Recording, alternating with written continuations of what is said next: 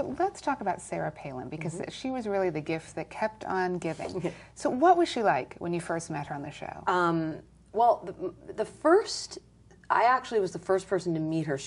One of the NBC pages or someone in my office brought her up to the 8th floor, and I was standing there, and I thought, oh my God, she looks just like Tina. I mean, I couldn't believe how much she looked like Tina. And Tina happened to be in my office, and I ran into my office. I shook her hand, and she had an incredibly strong, handshake, but I was overwhelmed by how much she physically looked like Tina, and how Tina Fey, and how a lot of people come to our show, actors, musicians, and they're nervous. I mean, oh, Saturday Night Live, I watched this my whole. She was not nervous.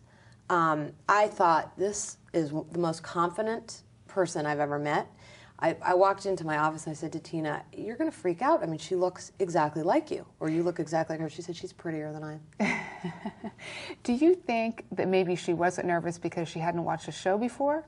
Did she say if she watched the show before? I'm sure she watched the show before. I don't know, but I think she's just a person with a lot of confidence. And I think when you see people with confidence, you like that. You trust.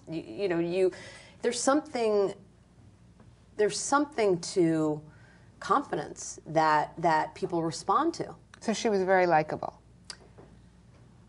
Well, she certainly. I mean, she was certainly lovely to deal with on our show. I mean, I didn't get to know her. With the host, you get to know them pretty. After a week, you know somebody in that situation, because they come in, like I said, not knowing what they're going to do, and they're nervous, and they leave sort of feeling like, I can't believe I just did an hour and a half of sketch comedy on live television. So they're at the party. I mean, they're just like, this was the greatest week of my life. Party, right? Yeah, she came in.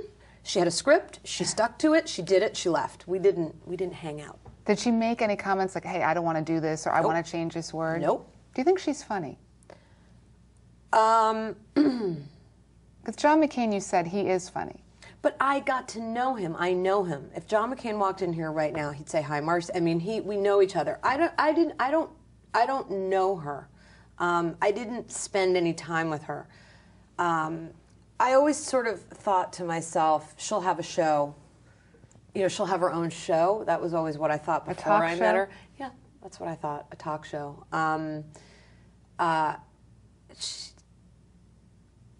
She didn't strike me as funny, but I don't know. She probably could be if she wanted to be.